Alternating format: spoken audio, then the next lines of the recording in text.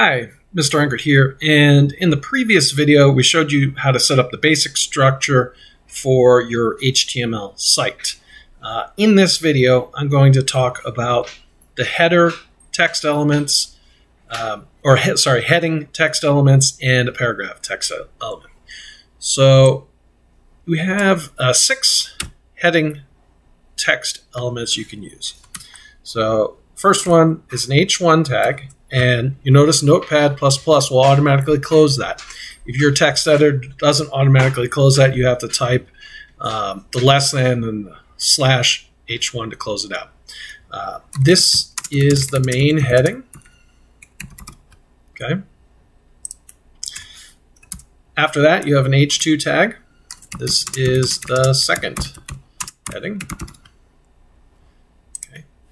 Then an H3 tag. Third heading. Okay.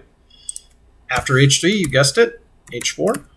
This is the fourth heading. So these, and I'll show you what they look like in a minute. This is the 5th type of heading. And then finally, you're going to have the 6th heading. Okay.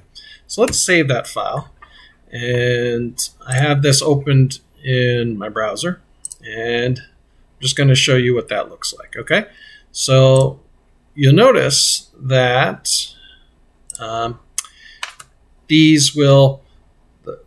they're naturally styled a little bit without any CSS. The H1 heading is the largest, H2 is the second largest, and so forth. Now. You also notice there's some padding styled in, so there's a little spacing naturally built into this. Okay, and then also you have a paragraph tag. This is a paragraph. I should have periods after all of those, but okay. So and the paragraph is styled a little bit differently. Now, in terms of using these in a document, when you're doing an article.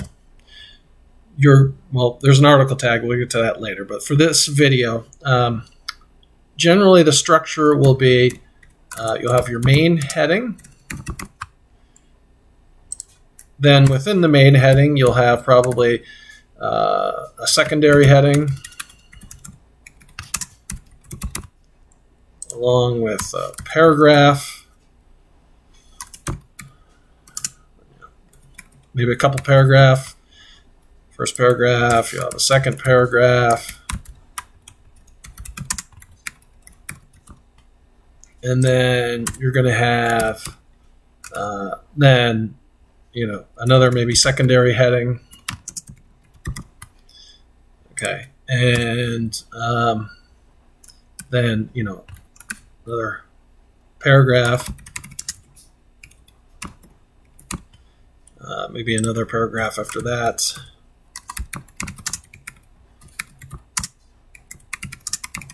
Okay, so on and so forth.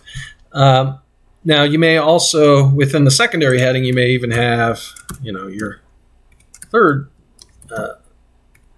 level heading. Okay, but basically the way it goes, if you want to think about this, and I'm gonna save this, so we'll just see what it looks like here. So then you'd have your main heading, your secondary heading, maybe a paragraph, maybe a third level heading, another paragraph, secondary heading, and some paragraphs.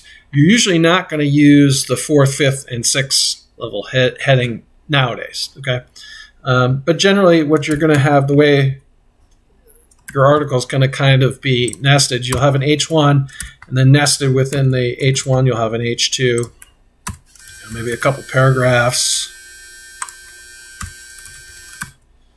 Sorry, I have laundry going in the background.